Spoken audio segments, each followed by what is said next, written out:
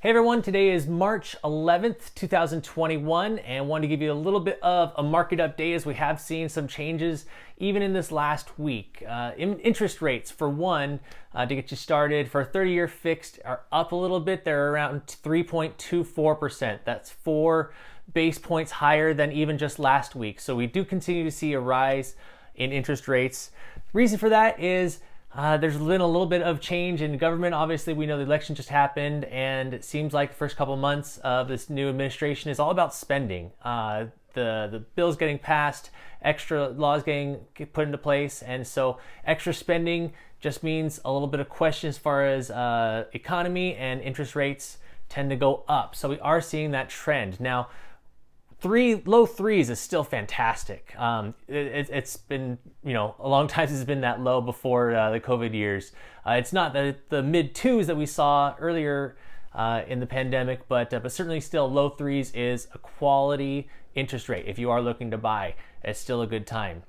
Inventory, it's still about the same. In fact, we saw a little bit of a dip because I think February was a short month, so we saw less houses come on the market in February. So we're at about 0.7 months, or about 3/4 of a month of inventory, meaning if no more houses came on the market, we'd be out of houses in about 3 weeks.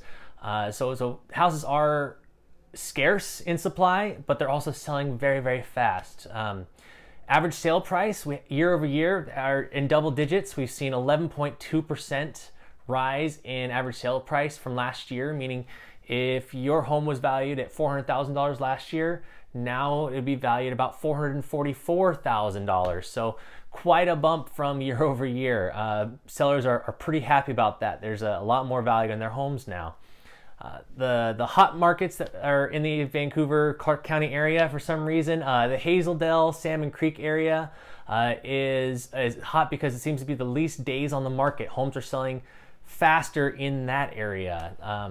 Other areas like the Heights, Washougal, and Yakult, for whatever reason, are higher average price increase. So they're almost at like 20% higher year over year than they were last year in those areas. So whatever it is, just people like those areas, and I think probably the farther out areas, people are looking to buy now. But yeah, there's still a lot of potential out there for houses. My advice to you for what's going on for the market right now, it's still a seller's market, obviously. So sellers, don't overprice your home. I know you want to get the most value for your home. You want to take advantage of the hot market, but overpricing your home can still be just as detrimental as not asking enough for your house.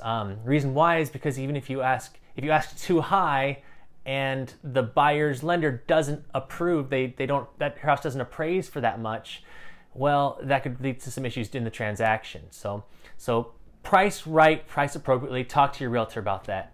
Buyers, be patient, be crafty. Don't get too ahead of yourselves. I know it's hard to get a home right now, but be patient with it. Stay in your budget. That's probably the most important thing. Is yes, there's a bidding war out there. Seems to be that there's a lot of houses that are going for $30,000, $40,000, $50,000 above asking. If that's not in your budget, don't even go there. I know you want to buy a house, but trust me, if you go outside of your financial means, you're probably gonna end up in a rough situation down the road. So there you go. There's your market update for March, and man, it's crazy out there. So good luck. Email me, call me, text me. As always, if you have any questions, watch my other videos for some more information.